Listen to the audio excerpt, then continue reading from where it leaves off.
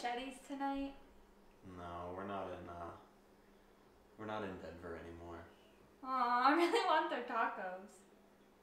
And their margs.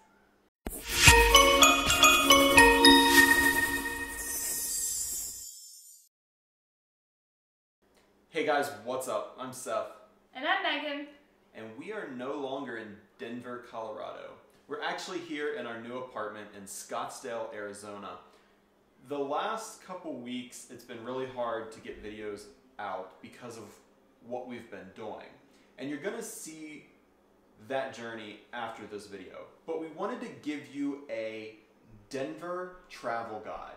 Some things that you absolutely have to check out if you're in the Denver area.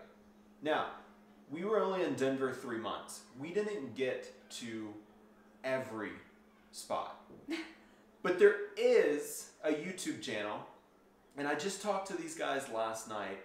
It's Living in Denver, Colorado. I'm gonna link them down below. If you're looking to move to Denver, to stay in Denver, or you're looking for those truly local spots, check these guys out, and they're gonna be able to give you the down low on everything Colorado related.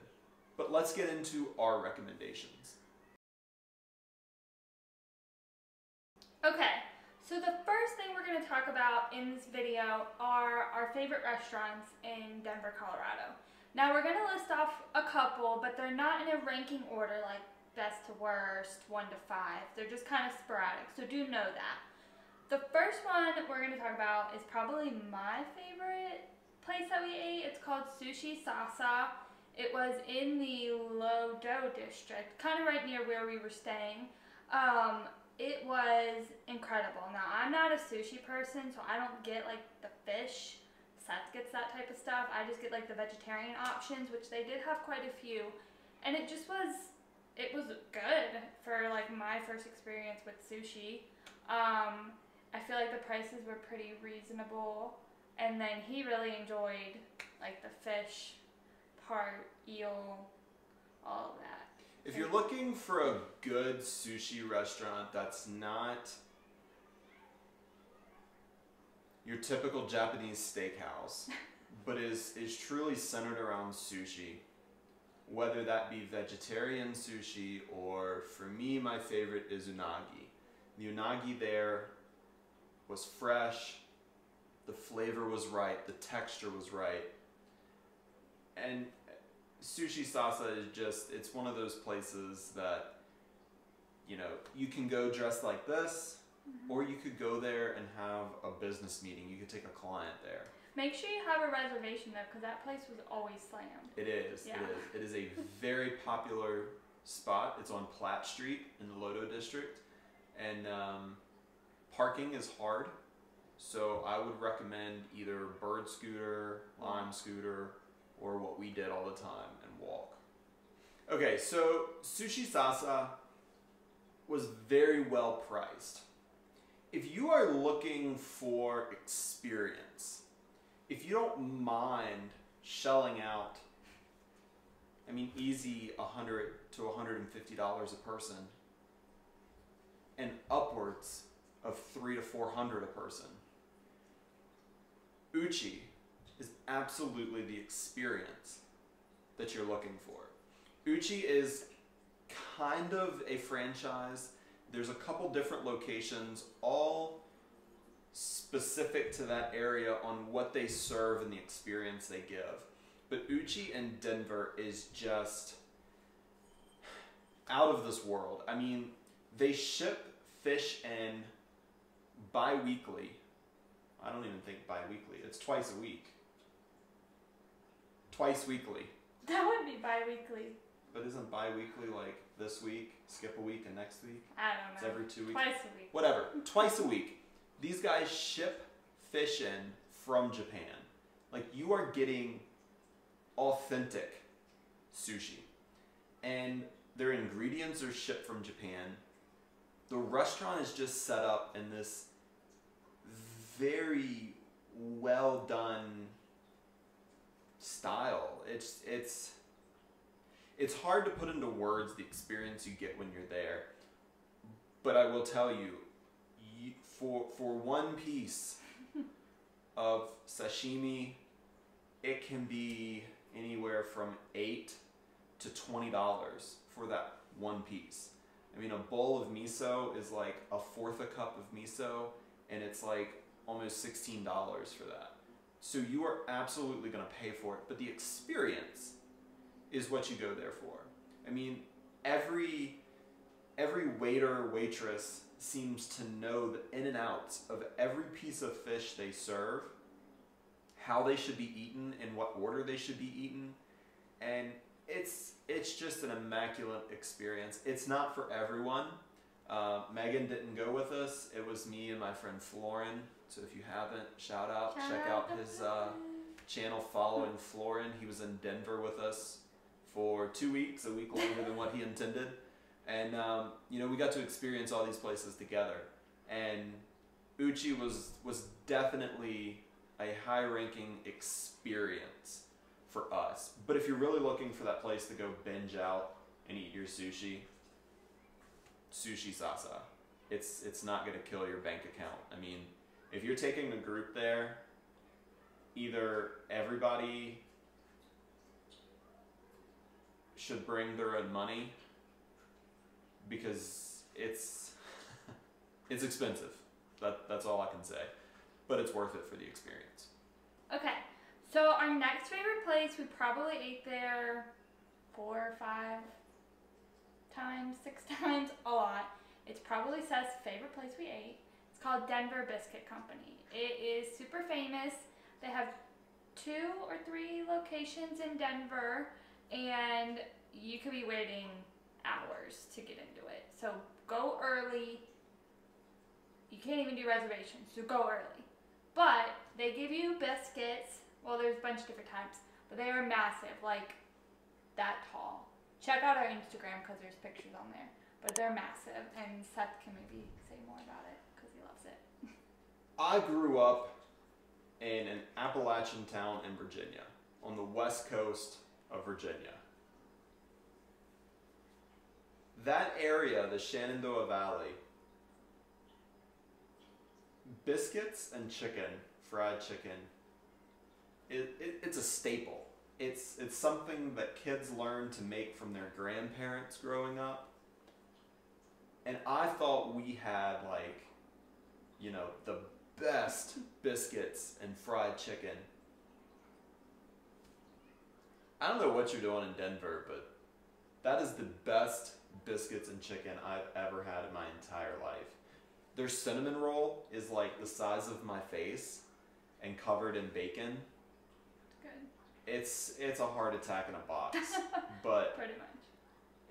We went there way too much. It's absolutely amazing. You have to check it out. It's a Denver local. It's a staple. It's an experience you can't go without.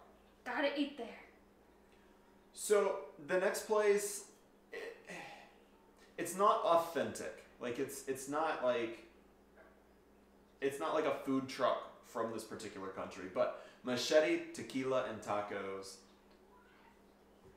has, without a doubt, the best tacos that we had in Denver.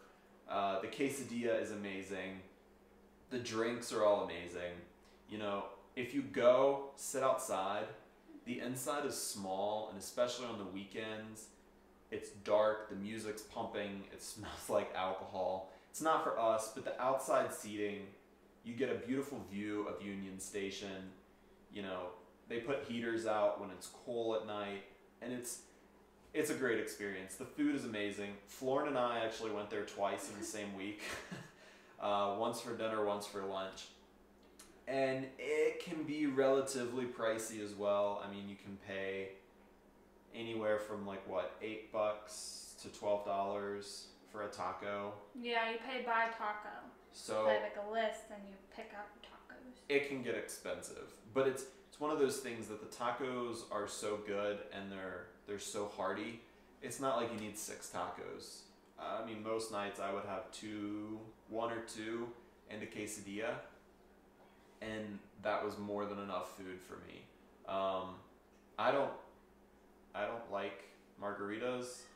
Did you have the margarita? Yeah, I had the margarita once. And Florin had the margarita. It was good. They said they were very good, so I'll take their word for it. It's one of those things, you have to go check it out. Go on an evening time though, instead of lunch, go for dinner. Sit outside and just enjoy the views of the city because it's beautiful. Our last thing for food is Little Man Ice Cream. It was probably my favorite dessert place that we went to while we were in Denver. It's up in Lohi, and it's actually in this like tin milk can, right? Old milk can. Old milk can. It's like 50 feet tall. It's super small on the inside, and you order at like a window. But they're known for really good ice cream. The lines could be like super long any day of the week. They change up their flavors daily. So some of their flavors they have every day, and then they have new flavors. They also have vegan ice cream. So Seth always got the vegan ice cream since he doesn't really like ice cream. I don't do milk. But definitely really yummy, good dessert place, easy to get to, cheap, yummy. So this portion of the video is going to be all about experiences, things that you can experience. Now, some of these things are not going to be in Denver, which, sorry, but they're all an easy day trip or 2-day trip in order for you to go do. The first is going to be the Sunwater Spa. It's in Manitou Springs, which is outside of Colorado Springs, and we have a video that we posted before this from the Sunwater Spa. We went 3 times. Yep. You have to make reservations, but it's one of those places where you go to, you get your own private cedar tub. The water is, I mean, everything is cleaned. Everything is like, I mean, above and beyond clean. They follow all these like, you know, EPA laws and everything, so you don't feel dirty. No. The cedar tubs kind of excrete these cedar oils into the water, and it's stuff that cleanses your skin. You can get a massage, you can hang out in their saltwater pool, and it's, no matter if it's 80 degrees during the day and you're there during the daytime, or you're there in the evening to watch the sunset, it's a magical, magical place to be. I mean, Megan had a massage there and was in heaven. We did go to another hot springs, which was like a community style, and this place definitely beats that because you get your own private little tub versus being in a big community pool. So kind of a different experience there. And if you're like us and you're not exactly people persons, then the community style pool, hot tub, hot springs is not for you, because literally the one we went to, there was like 1,000 people packed into one small area. Kids jumping around. Yeah, not for us. No. So Sunwater Spa, check it out. It'll be linked down below. The next experience is dog sledding. Now, this was probably my favorite thing that we did while we were in Denver. It's actually, we did it through, what was it called? Snow Buddy Dog Sled Adventures. That's what it's called. Outside of Steamboat Springs. We also have a video on our YouTube channel about this experience as well. So just talking about it real quick, the lady that owns it, she actually has 40 dogs, and they live at her house. They're all like rescue dogs, or like used to run, or didn't make it. You go out for, what was it? A couple hours on the dog sled. You actually get to learn how to do it and drive the sled by yourself. So that's kind of unique to her, because I've heard a lot of other places they have a driver and you just sit in the sled. So at one point Seth was in the sled and I was driving, and then we got to switch. So definitely a really fun thing to do, I thought. The owner and operator is one of those people that you can tell the dog sledding is something that they live, breathe, love, do every day. Getting to share that sort of experience, that's what makes it worthwhile. Because you're not only getting, you know, this hyper-marketed thing like with a lot of places, you're getting passion and you're getting a real person. And that was pretty spectacular. It is about a 3-hour drive, and it's outside of Steamboat Springs in Yampa Valley, so definitely stay in Steamboat Springs. plenty of great Airbnbs there, plenty of great hotels. It's a ski town. It's an experience you'll never forget. But it doesn't go during the summer. Yeah. Dog sledding happens when there's snow. Plus, she sometimes adopts like the dogs that are done running. So if you go there and you really like a dog, it might be up for adoption. So that's kind of cool because she said a lot of people come back that have been dog sledding and end up adopting the dog. So it's a really nice thing that she does. So let's not forget one of the main reasons, aside from skiing, that people go to Colorado: hiking. I mean, the state has the highest number of 14ers out of any state in the country. So, I mean, you could go for a week and not be able to hike everything. You could go for 2 weeks and probably not 3 weeks. I don't know. Your life. It would be hard Yeah. to fit a bunch of hikes in because there's just so many. And there's so many for so many different skill sets. I mean, there's ones that require climbing, ones that require rappelling, you know, ones that your normal average person are not going to be able to do. But there's plenty that just anybody can go do. And that's the one huge draw for hiking, because there's so many different trails. They connect so many different places. Colorado is such an amazing place for, you know, just people caring about the environment, and their trails show that. You know, growing up on the Appalachian Trail, it's dangerous, it's dirty, but going to Colorado, you have a whole different world of hiking at your fingertips. And Rocky Mountain National Park is probably one that we enjoyed the most. Emerald Lake, Hanging Lake. You know, you can go literally anywhere in the state and hike, but definitely the hiking. Get out, get some fresh air, hit the trail. There's like 1,000 REIs, so if you need some hiking gear, get a membership and pick some stuff up. So the last thing on our list of like our favorite experiences has to be Red Rocks Amphitheater and I guess Park. It's located about 30 minutes outside of Denver, so really close. It's this beautiful red rock, so that's I guess why it's called that. They have the amphitheater there, and they just started playing shows again. So before we left, we actually got to see Trevor Hall, one of our favorite musicians, play. And I know they have shows like all summer long.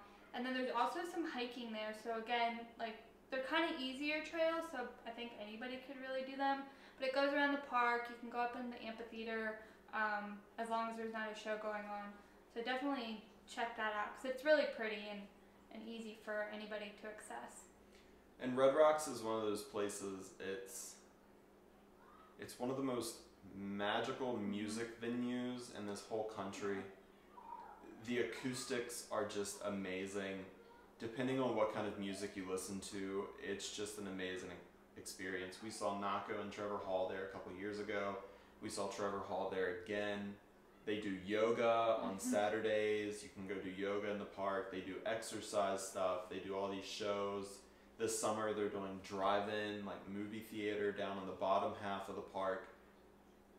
Download their app and start looking it up because there's so many good artists that do play there. Now, this portion is about where to stay. Obviously, you know, if you're going to Colorado, there's tons of beautiful places that you can stay, like Breckenridge and Vail and Steamboat Springs, Manitou Springs. You know, there's so many beautiful places you can stay. But if you're going to be staying in Denver, you obviously want to be staying in the safest places that you can. So my recommendation, stay out of Aurora, which is not technically Denver, but stay out of Aurora and stay out of Capitol Hill. The Capitol grounds and the zoo and the lake there are beautiful. You can drive in, but I really would not stay there. Our recommendation for where to stay would be the Lodo district, the lower downtown district, which is actually where we stayed. I mean, you can walk to Whole Foods, you can walk to the restaurants, you can walk to the river. it's amazing. Lohi is directly behind that. I think for at least Airbnbs, Lohi tends to be a little bit more expensive in the Airbnb side of things. But then there's the Rhino District, which is kind of like the art district. Tons of, you know, very hipster bars, art stuff. You know, it's all three of those districts are just great to stay in, and that would be our recommendation for not only staying safe, but walkability and just enjoyment of where you're gonna stay. Okay, so the last portion of this video is gonna be dedicated to what is Colorado known for? Marijuana? Dispensaries. So my recommendation is Native Roots Dispensary. Native Roots is huge. There's like 8 or 14, I don't know. There's a lot of different locations. They're all over the place. And when you walk in to some of the local dispensaries, you know, they're not as nice. There's a couple, I'll link them in the description below, that I would recommend depending on what you're trying to get. But when you walk into a Native Roots, it's like walking into an Apple store. I mean, the LED lighting, the hardwood cabinetry, the glass, the uniforms that people are wearing, everything is just immaculate and placed perfectly so. Native Roots has a huge selection. I mean, if you want to get infused edibles, if you want to get drinks, if you want to get flour, if you want to get concentrates, vapes, pick up merchandise, go buy a t-shirt. I don't have enough good things to say about Native Roots because they're just so amazing. The people are nice, they're very professional, they're very helpful. So one thing that you do need to know is when you go to Colorado, you can't buy cannabis and then use it on the street or use it in a dispensary or in a coffee shop.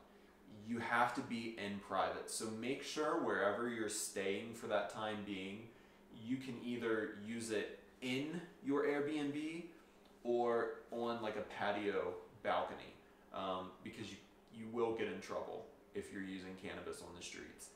You'll smell it, but that doesn't mean that you should partake in it. Alright, so that's it for this video. That is our Denver, Colorado travel guide. Like I said, the next videos that you will be seeing will be from our road trip through Utah.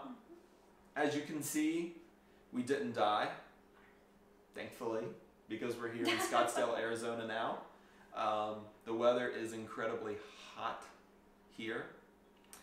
Dry. And very dry. Desert. Very, very, very much a desert. Flat.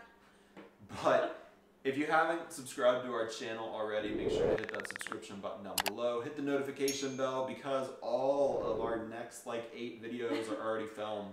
So stay up to date because they're going to be dropping randomly because we have a lot of catching up to do. See you on the next one.